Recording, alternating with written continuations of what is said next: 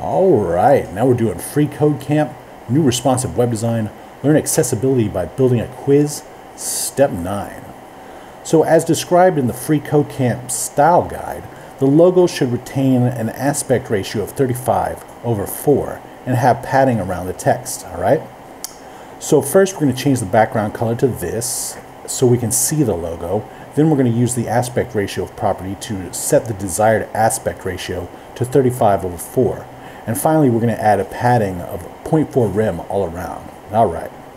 So first things first, we're going to change this background color. Come down here, say background hyphen color colon, and then we'll say we'll just take this right here, copy it, and then paste it. All right. Now let's put a semicolon after that.